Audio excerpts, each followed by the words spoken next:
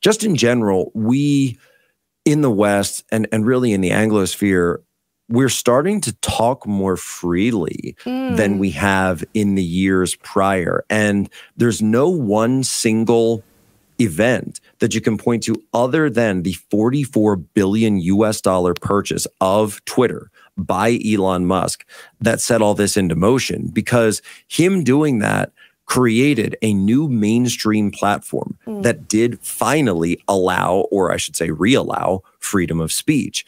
And because of that, it set a domino effect in motion to the point where you can go on X right now and find Elon Musk, the richest man in the world, having conversations about the battlefront in Ukraine, which, by the way, I'm sure Elon could name 3 provinces off the top of his head, because he's constantly having conversations with people about this. And they're going back, and you'll get into arguments over what the real line of contact is, et cetera, et cetera. And so this has become a chain reaction. It set off a chain reaction for these conversations and for these, I struggle to say a rightward shift, right? People want to say it's a rightward shift.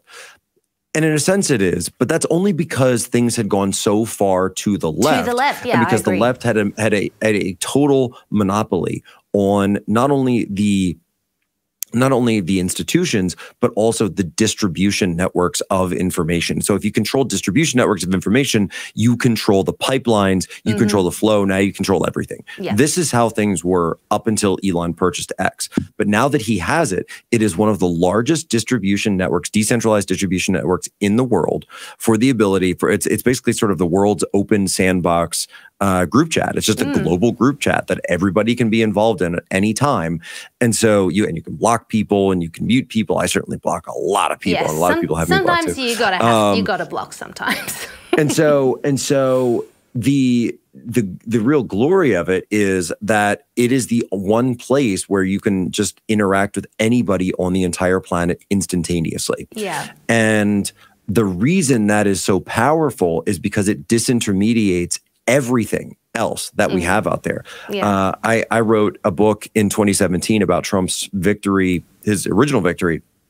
And I said, it was Trump's embrace of Twitter that brought him to the forefront. Just like in American history, we had FDR utilized radio in the 1930s when it first came out, JFK with television in the 1960s, and then Donald Trump with social media in 2016. You cannot separate those. And, of course, nobody likes to give him credit for this, but if you look at it in terms of a communications device, because it is interactive, it is instantaneous, it is the new media. I mean, we just don't even have any. What was radio before radio? What was TV before TV? What was social media before social media? It is something fundamentally new and something fundamentally different. It is not, it is, Henry Ford once had that comment about, well, if I asked my customers what they would have wanted before I designed the first car, he said, if I asked my customers what they would have wanted, they would have said a faster horse. Yeah, right. So, so when you're creating something, brand new, totally new, you can't compare it to anything, right? You can't compare it to anything that came before. No, so that's what